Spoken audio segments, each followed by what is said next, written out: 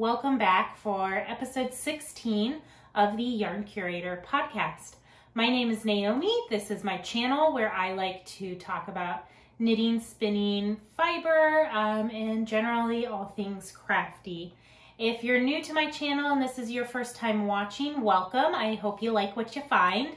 If you're a returning viewer, welcome back. I love checking in with you guys about every other week and having conversations either down in the comment section below or on Instagram. So thank you for coming back. If you would like to follow me on social media, I am the Yarn Curator on Instagram, and then I am House of Cardigans on Ravelry. If you'd like to be friends over there, check those out. So briefly at the top of the episode, you guys, I just want to say a few words about the coronavirus and the global pandemic we're currently experiencing. First and foremost, I hope everyone is staying safe. If you're able to stay inside or at home around your own apartment or home or condo, I hope you're taking the proper safety precautions. Really, it's a collective effort, not just within the US where I live, but globally. And I hope everyone is being smart, safe, and sanitized. So I know for one, it's already greatly impacted me and my personal life. As many of you know, I work in a local history museum. However, my institution is currently closed to the public. I am fortunate enough that my employer is also through the local government. I'm a county worker, and so we've been given permission to telecommute, which is awesome. That being said, as a public servant, I have also been activated into my emergency disaster response assignment. Primarily, these are where I live in Florida, geared towards hurricanes, and typically I do damage assessment at my museum. If it ever got to be like a catastrophic level hurricane, then I would switch to working in what are called county staging areas. And usually that's where you package supplies to go out to distribution sites. Well, with this, I have actually been activated into my primary assignment. So I have been working at one of these staging areas over the weekend, and essentially what we're doing in Florida is the governor has requested that as they receive supplies from this national stockpile of PPE, it then gets distributed to the county level where we then inventory it and then send it out to hospitals, assisted living facilities, EMS, all of those essential services during this time. I don't normally do this in my episodes, but I did just want to read an email that I got from one of the professional organizations I belong to, and I think it has such a good message and it's worth putting out there at this time. So full disclosure, this is not my words or my writings. It is by the chair of the Collections Stewardship Committee of the American Alliance of Museums, but I feel as if they are pertinent at this time. And I'm going to skip some of the initial stuff and I'll leave out some of the museum specific things, but I think the message is important. We are dealing with very difficult times, very trying times with the coronavirus affecting our daily lives and work situations. Many of us are no longer working from our office and we are not sure when we will return. We can only deal with what we have and make do with the current situation. We want to be here for all of you as we work through this. We want to provide whatever assistance we can, use the tools provided to us, and make the best of this situation. As we have learned over the years, our greatest tool is this community. The level and depths to which we will go to help each other is amazing. If nothing else, we can all connect and ensure that no one is alone. If any of us have a question, the listserv, in this instance, YouTube, Instagram, Facebook, is a tremendous resource. I encourage all of us to continue using these resources to connect, to ask questions, to share your experiences.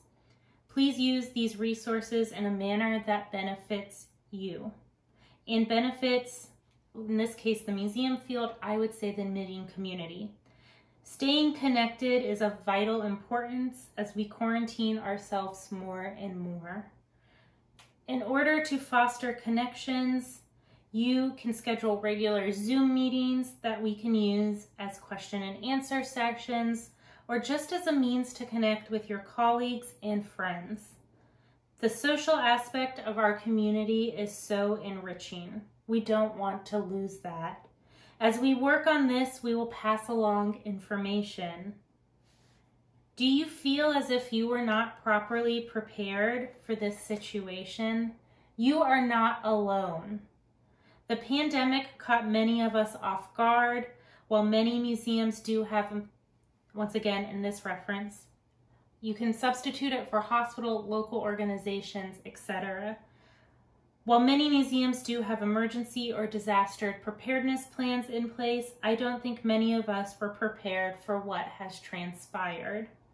Now, having this experience, now is the time to assess how this has affected us and what lessons we can learn, and turn those lessons into the next iteration of our own personal preparedness plans.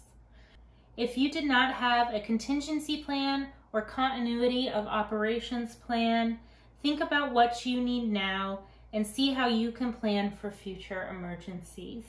Can you work remotely? I realize we are all dealing with so much unknown. It can be scary. It is weird. We need to stop, take a breath, and deal with what we have in front of us at the moment. This is an opportunity to make future plans, to catch up with work on projects that we might not have had time to work on for a long time. Is there something in your house that needs doing? Spring cleaning, etc. That was me talking. Normalcy will return eventually. What projects can you start planning and preparing for? I am proud of all of you, and I am grateful to this community and all of you within it. It is vital that we continue to push forward and stay together as a community. Please remember to connect with your colleagues and friends. If you have questions, use this space. If there's one thing I have learned over the years involved in this field is that we love to help each other out, and I would echo that for the knitting community. We want to be here for each other. Let's use it. If anyone has questions, suggestions, concerns, or just wants to say hi, please reach out and share your thoughts. I am here to assist however I can. Thank you everyone for what you do. Thank you everyone for being you.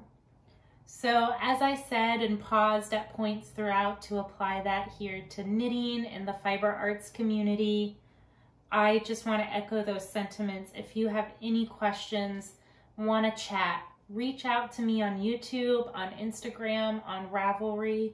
I am happy to connect with you at this time. I know I've already had some lovely conversations with some of my regular subscribers here on this channel over on Instagram. As I said, it's important that we all still feel connected to one another right now. I know that's not normally how I go about things on this channel, but I thought it was such an important message to share. So stay home, you guys, because it's going to get worse before it gets better. I'm not trying to be alarmist. I just want to try and use my platform to help reinforce and spread the message of, I won't call it social distancing, physical distancing. You can still be social with people. We live in a beautiful day and age of technology and social media. There's no reason you still can't connect with friends and family, albeit it might be through your phone or your computer, but it is what it is. At least we can still connect and communicate with people even if we can't physically be in the same room as them. So I think that's a small blessing. So as you guys know, in my last episode, I talked about an upcoming trip to North Carolina for the Carolina Fiber Festival. It was a trip that my mom largely organized for us, where we were going to get together over the course of a weekend. Her, my sister, and my aunts who all knit. So yeah, we did end up getting together last Thursday, 2 weeks ago now. Time has ceased to exist. So we got together 2 weeks ago, and it was just before kind of the world turned over on itself, and in hindsight, we probably should have canceled our weekend altogether and all stayed home, but you know, hindsight's 2020. If you watched my sister Zoe's most recent podcast episode, she has the Felicity Yarn Studio channel. She also did a little rundown through the weekend, so I don't want to duplicate too much what Zoe's already put out there, but yeah, we got together Thursday. We had a little all-day dye session together where we all did our own custom skeins that we, you know, said, hey, we're thinking in the blues, purples, beigey taupe palette, and Zoe walked us through the dye process. And so that was a lot of fun. And that was Thursday, and we said, oh, well, we knew there were 2 yarn shops just in the very immediate vicinity of where we were staying. And so we went to, the first place was called Great Yarns. It's in Raleigh, North Carolina, and did a little pre-festival shopping because at this point the festival was still on. And I picked up 2 skeins. Sorry, I'm going to start with Accquisitions, and this episode is going to be turned on its head as well. So I bought 2 skeins of this yarn from the Fiber Company. It is their Cumbria base, Unto the Hills. It's a blend of Masham, Merino, and Mohair, and it's this really pretty deep kind of teal blue black. I've been into these really kind of with this as well, these deep jewel tones blended with a little bit of black or blue, greens. I bought this in mind of making the Cuvia sweater by Caitlin Hunter. I think this is going to be the contrast color for the color work on that. They had a really pretty cream colored there, but they only had 1 skein of it. Otherwise, I would have bought the full sweater's quantity. The good news is the Fiber Co. is a large brand, and I can order the main color online. So this colorway is called Black Beak, and as I said, it's 100 grams, 216 meters, and 236 yards per skein. In addition to kind of being into different colors, and as you can see in the background, my kind of usual palette, which is neutrals and pastels with pops of color, I've really, like I said, been into these different colors. I've also been into yarns that are more textural lately. I'm happy to add to my stash because right now it is a lot of indie dyed yarns, and I'm happy to be building just kind of another option when I want to go shop my stash for a project. So I picked up that yarn there, and then we headed over to another local yarn store called Warm and Fuzzy. They're located in the downtown portion of Cary, and they're an absolutely lovely yarn shop. I've been there a few times in the past, and both of these stores, Great Yarns and Warm and Fuzzy, both have really strong online presences. So if you want to go check those out, I would strongly encourage you to do so. Businesses are hurting, and if you have the financial means to support a local yarn shop, whether it be one near you or afar, I think that's a great thing for all of us to practice. So we went back to our flat that night, and we're just hanging out. We had a dinner with my brother who had some exciting news, which I'll share in a little bit when we get to whips.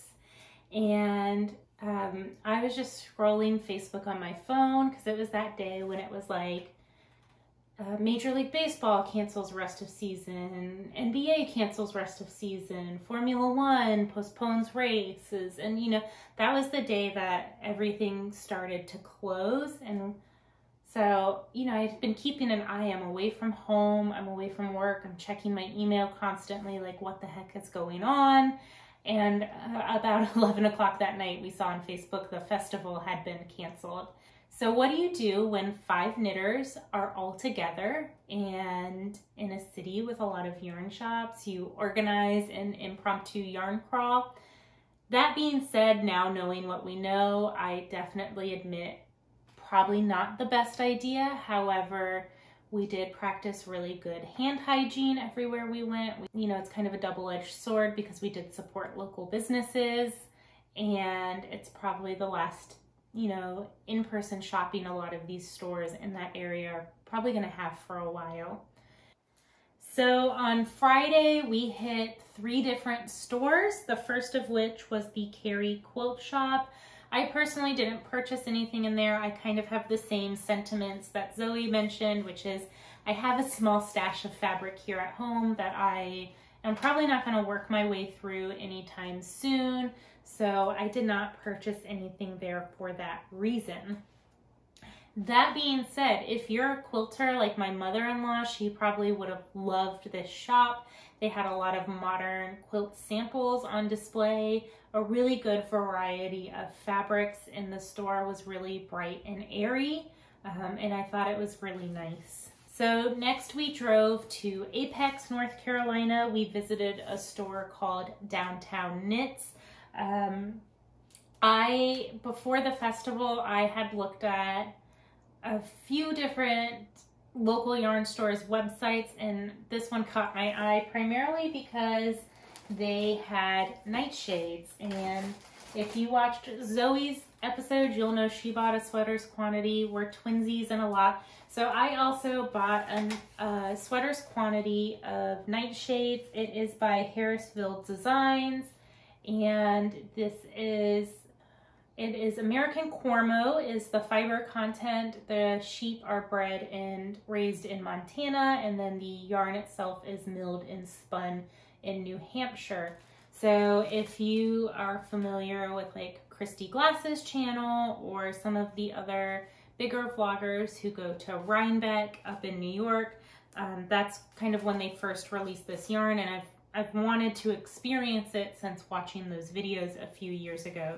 So the way this yarn is milled is they mix black undyed Cormo fleece with, then they also dye in the fleece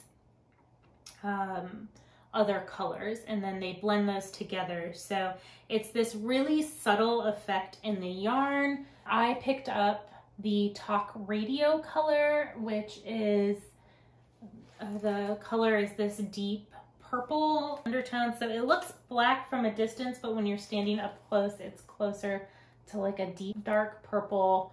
Kind of like, you know, some people whose hair is so jet black it almost looks purple. It's kind of that similar effect. So I bought 5 skeins of this. I haven't picked out a pattern yet. However, I don't know, a year ago, I was like, I'm not gonna wear any more commercially made sweaters. I'm a knitter, I can make my own stuff. And so I got rid of the staple black cardigan in my wardrobe, and then I have yet to knit a black cardigan to replace it. And there have been many times recently that I've wanted to go to work and just throw on a basic black cardigan, and so I will be turning these into that, is the plan. And yeah, otherwise I have to say they had a really cute store. Then later that afternoon, we hit a place called the Hillsborough Yarn Shop, as you can imagine, in Hillsborough, North Carolina. Super cute downtown area as well. Kind of a small store, but with a huge selection. So I used a lot of self-control and only bought one thing in this store, which is an Acreworks gauge swatch. So it's a 3D printed 4x4 square. And then as you can see, there's an X cross section in there that is negative space, I guess you would call that. That is not solid.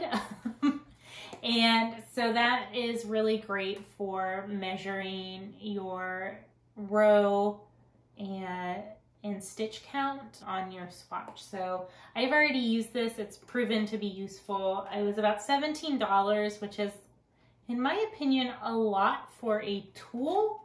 However, I know it will pay for itself in the long run. I, to my aunt's demise, preach the virtues consistently of gauge swatching, and one day they'll listen to me. They won't. Yeah, that store also had a brand called Sincere Sheep, who had a lot of kind of more rare breeds. She had a Cormo, another Cormo base, Rambouillet, and a few other blends that I was really tempted to make a purchase of.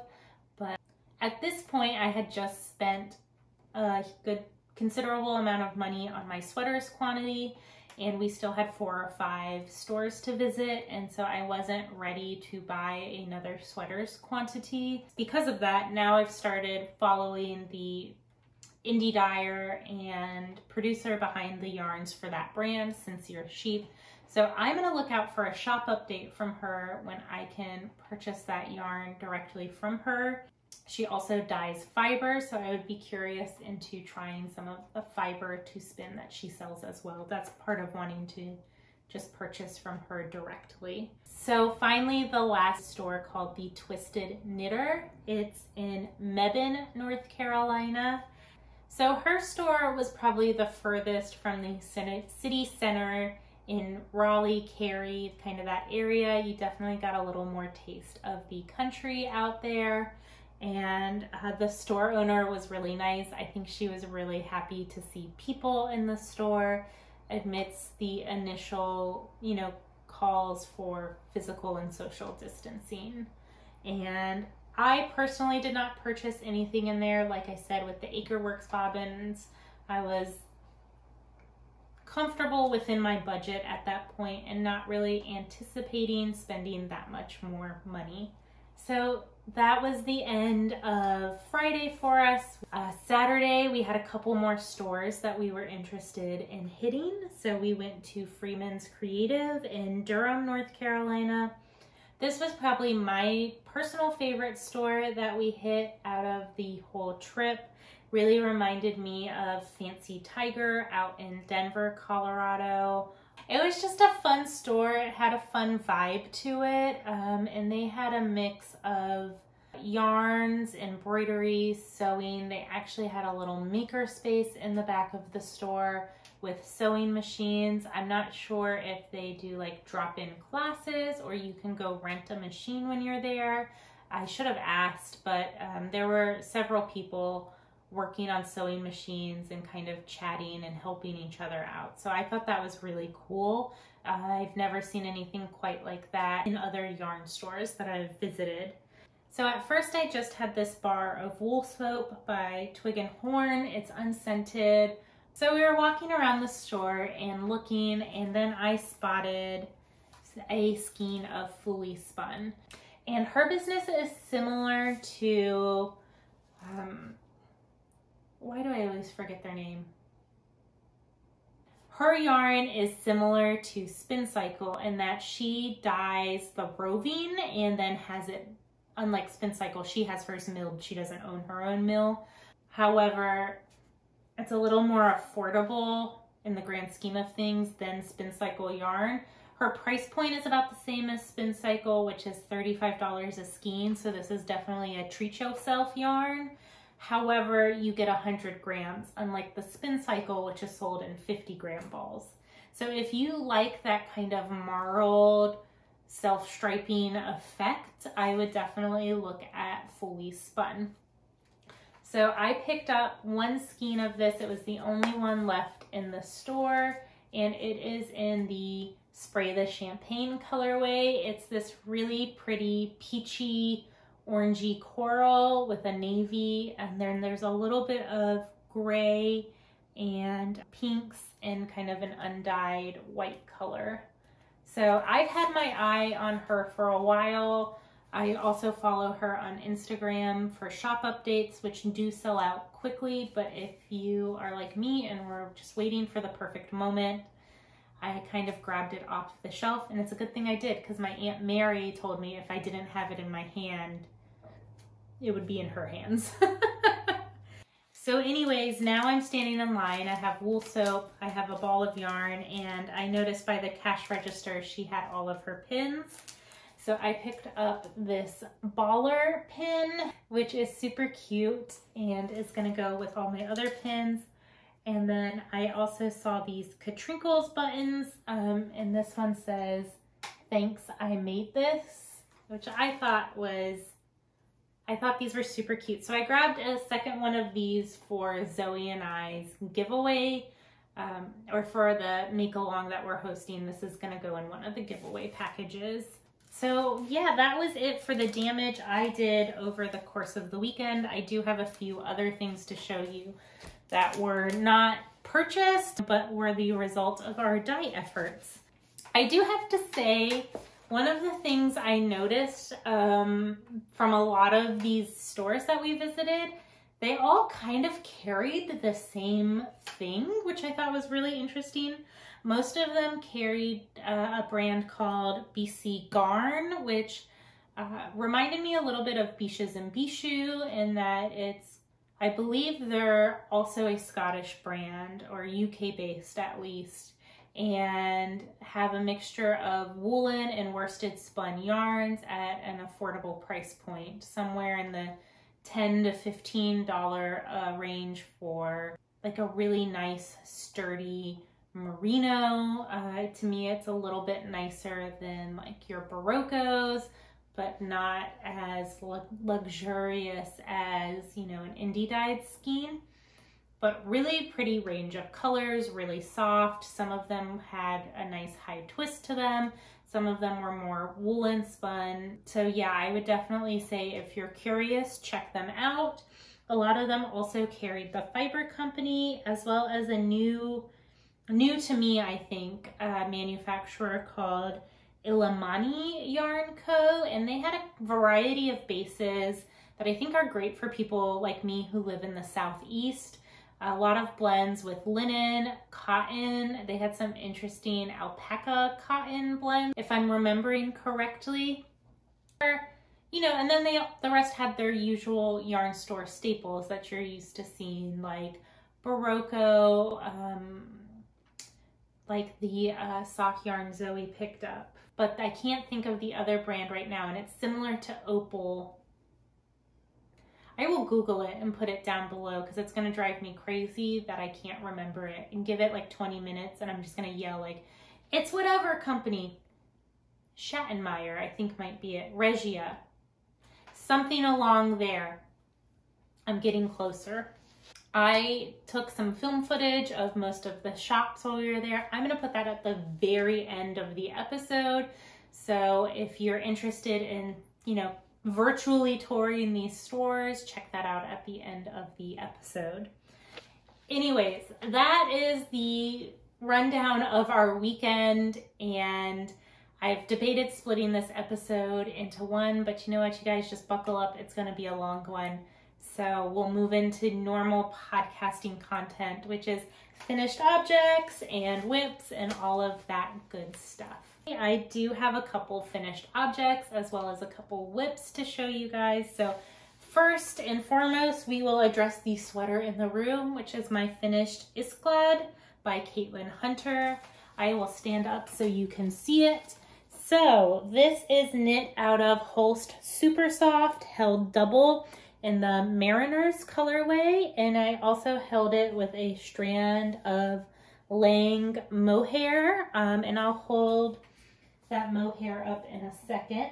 So this is, I would say, a pretty beginner friendly episode sweater.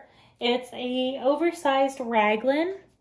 It features this lovely cable detail along the raglan, and I chose to carry the cable down the side. I don't know if you can see that as well. So that's one of the modifications I made. And yeah, it's really big, really cozy. I do have to say the Holst is a little bit on the itchy side. It's one of those sweaters where, you notice the itch, and then if you wear it for a while, you kind of forget about the itch. I don't know if anyone else experiences that. However, if you do have sensitive skin, maybe you're sensitive to like eczema issues, might not be the yarn for you. However, it did really soften up and bloom after I blocked it. So Holst is partly why Holst is so affordable is because it comes to you with the spinning oil and grease still in the yarn. So you do have to kind of be careful when you're blocking it because you don't want to felt it. It's not a superwash yarn. You have to slightly agitate it to get that spinning oil and grease out. So when I blocked this, I did use my power scour on it. It's what I use to get lanolin out of fleeces when I wash them. So I thought that would be an appropriate use on this particular sweater. I did do it in lukewarm water because, as you know, heat plus agitation equals felt. So yeah, I did it in lukewarm water. It just meant I had to wash it, you know, closer to 5 or 6 times, and then I laid it out to dry. I did do some modifications to this. I do want to do a finished object video for this, so I'll talk about them briefly here. I added in some waist shaping.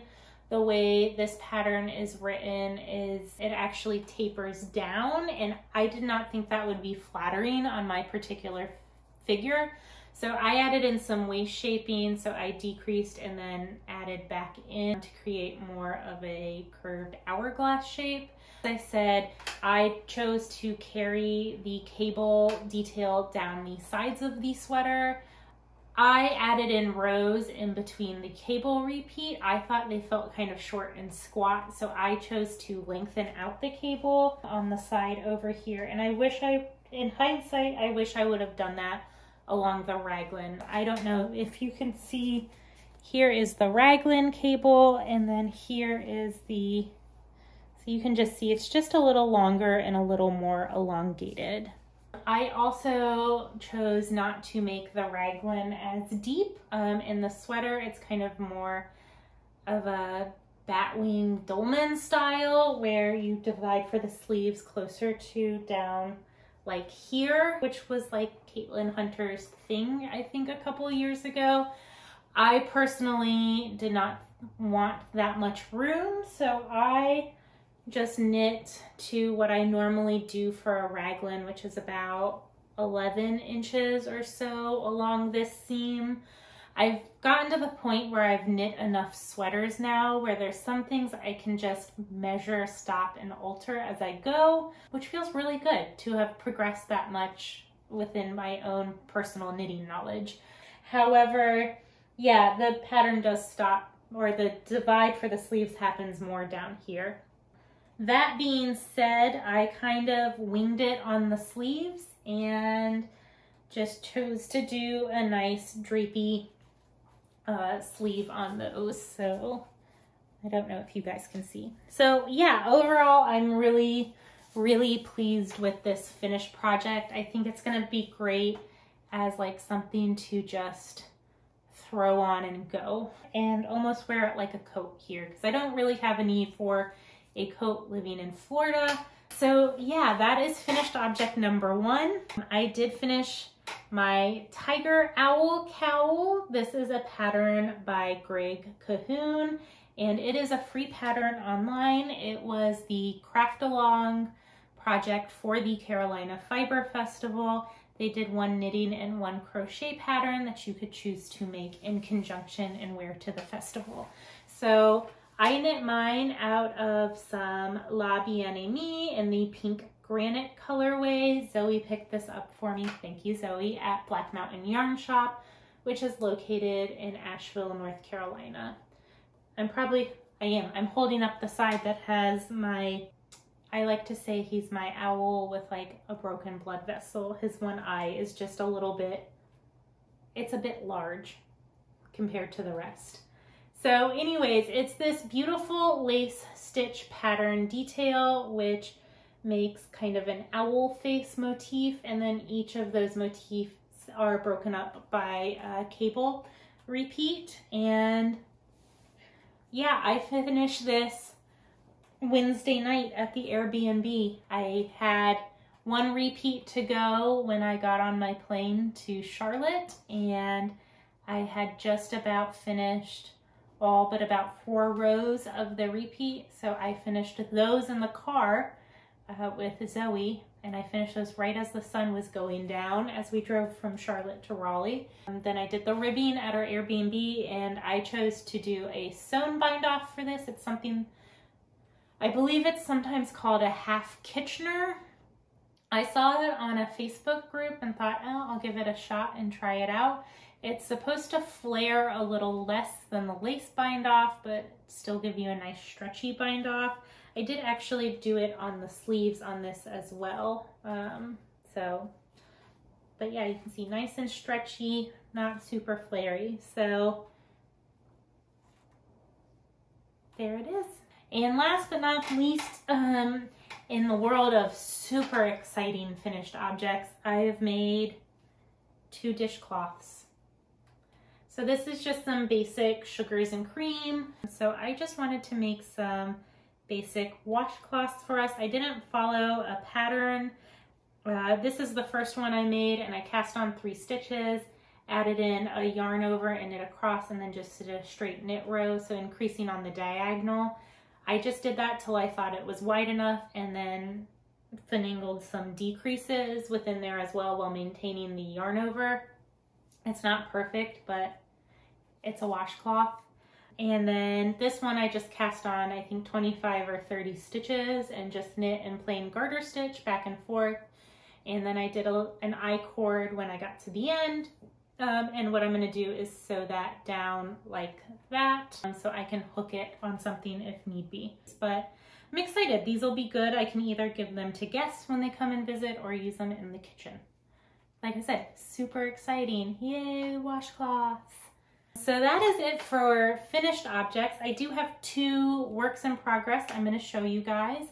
The first will be no surprise to anyone. It is my Whitmoor sweater. This is a pattern by Aimee Lowden, who also has the Little Tailoress podcast here on YouTube. She hasn't posted an episode in a really long time, like a year, I feel like. She released on Valentine's Day the Whitmoor sweater. I have been drooling over this pattern since it was first since she first teased it on Instagram back in December. I had offered to test knit it for her when she first put out a call for testers. And she said, hey, you know, the holidays are coming up. Let's start the test in January. And then my life at the time was a little too busy when she re-put it out and, you know, said, hey, if you said you would test knit for me, just let me know. And I just didn't feel like I had the time to commit to it. So I was like, you know what, it's fine. I'll support, once again, a local business, or not a local, an independent business, a woman-owned business, and I'll just purchase it. That being said, I did not anticipate the price of the pattern. So this is probably the most I've paid for a knitting pattern. It is $12. I'm not gonna lie, that's a lot for a pattern. However, that being said, I think it's a really well-written pattern. It is fully charted as well as fully written. So it's like a 20 or 30 page pattern at the end of the day. And I followed the charts. One of the people I was chatting with on Instagram the other day said they knew a few people who were having some issues with the clarity of the pattern. However, I myself have not run into those. So I'm not sure, maybe it's something in the written instructions. So I did a gauge swatch while I was at 2 weekends ago while I was in North Carolina. I told Zoe to cake up 2 of the yarns for me, and I was bringing 2 skeins of mohair with me, and I knew I was going to start it while I was there. So here is my Whitmoor sweater. I started this, I believe, I cast on my swatch Thursday and I cast it on Friday. And it features this really beautiful lace motif along the yoke. And I forgot to tell you guys what I'm knitting this out of. So I am knitting this out of Felicity Yarn Studio, which is my sister's hand-dyed shop. I told you I got a little bag from Downtown Knits. So I am knitting this out of Zoe's Aquamarine colorway, which is my birthstone. And then some more Lang Mohair, but this is their Mohair Luxe base. And this is a lot fluffier than the Mohair I used in this sweater. I will hold them up for comparison. This is regular Lang Mohair. I don't know if you can tell a difference. Versus the Luxe, just has more of that fiber blended in. It's just a lot fluffier and it's really soft, like buttery soft. I am holding these two colors double and it's giving this really pretty effect. It kind of reminds me when the light catches it just right, the sweater itself kind of glows, and it reminds me of pictures that you see of the underside of an iceberg, kind of that really cool, temperature cool feel. So I'm absolutely loving it. It's probably it's my favorite knit to date this year. It'll probably be up there in one of my favorite garments. I knit the ribbing while we were at the Airbnb and got a couple charts done while we were yarn crawling. And then I went back to my parents' house, hung out with them for a day before my dad and I drove from North Carolina to Florida because I was taking some furniture home that they were downsizing and rehoming. So one of the things I got is my grandmother's old china cabinet. I believe it was also her mother's china cabinet, and I absolutely love it. I have moved it into our guest room, which doubles as my craft room. Maybe this weekend I'll get a chance to do a little craft room tour for you guys because this space is finally starting to come together. I still need to hang some pictures and stuff up, so we shall see. The reason so much of this got done is because I had a 12-hour car ride from North Carolina to Florida. I was able to do most of the charts, and then once I got home, I divided my sleeves. As I said, I am doing emergency response shifts, so when we were not receiving truck orders or sending them out yesterday, I was knitting, so I got a fair amount done on the body in between deliveries and shipments. And yeah, that is my Whitmoor sweater. Yay! As you can tell, I'm loving this knit. I'm absolutely loving it. And last but not least, I can now finally talk about this in public. About a month ago, my brother texted me and Zoe and let us know that him and his wife are expecting. And so they are asking everyone if you do give gifts, gender neutral. And so I thought about knitting a blanket and I thought about knitting a garment, and then I thought, no, I'm gonna knit a stuffed animal. So I have started the Stegosaurus Junior pattern. I forgot to write down the designer's name, so I apologize. So I am knitting this out of leftover Felicity Yarn Studio from my Soldotna. So this is the body of my Stegosaurus. It's a really quick knit. This in particular, I think it only took me like, I don't know, 2 or 3 hours to knit the body. And then I just need to finish his feet and his spikes. So I have 2 feet done, and then I need to knit the triangles. So I think I'm gonna do, to make it a little more, this feels very boy in color. I think I'm gonna add in some pink and peach spikes to go along the top. And yeah, I mean, even if it is a little girl, they can be into dinosaurs too. I've also found a pattern for a knit manatee stuffy, and so I'm gonna be knitting that as well. So yeah, that is it for works in progress. I have kind of just been crushing and cruising through my Whitmoor and then, you know, finishing this bad boy. Really excited. My knitting's bringing me a lot of joy right now. So I know that was a lot, you guys. I appreciate it. If you've made it this far, I appreciate you sticking with me for the duration of this portion of the episode. I am gonna try and record a little more this weekend and catch back up on getting some content pushed out. I I feel like I have been running a mile a minute since January. Like life has just been like boom, boom, boom, boom, boom. So I have to say the one nice unintended consequence of the coronavirus is I feel like everyone's getting a chance to take a break, breathe, slow down. My husband and I spent our day off on Sunday cleaning the house, doing some good spring cleaning and reorganizing rooms and all of that good stuff. So with being able to telecommute, you know, I feel like I can, when I take my 15-minute break, I can go do the dishes, or I can go, you know, water the plants or plant some flowers, or, you know, it's just giving a little bit of freedom back into our day. So I am trying to count my blessings with that and trying to find the positives in everything. So with that, you guys, thank you so much for watching. If you liked today's episode, hit that thumbs up button. If you're not already subscribed, please subscribe. I've been saying this for a few episodes now, but once we cross that 300 subscriber hurdle, I will be doing another giveaway to celebrate that milestone. So please consider subscribing. Thank you so much for watching, you guys. Till next time, stay safe, stay healthy, stay home, and keep your hands washed. Talk to you later. Bye.